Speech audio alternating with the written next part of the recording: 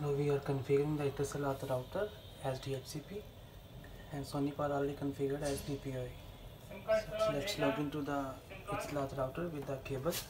We connected in backside in yellow LAN port and this cable to the laptop. We go to the browser 198.168.1.1 login. So here portal admin password we will enter what we given. Okay, go to setting, scroll down, go to WAN. This router already configured as internet PPoE, so we will make as access point as DHCP. We also rename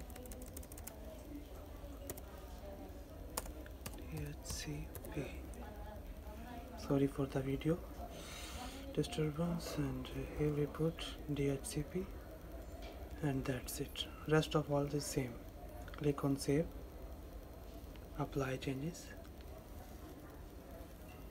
It will take few minutes. Now red light is showing, after that the blue light will come or green light.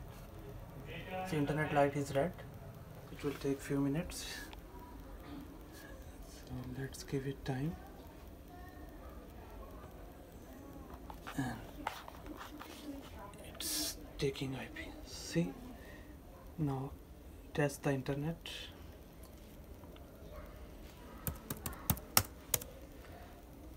Now our internet is working as DHCP. Thank you.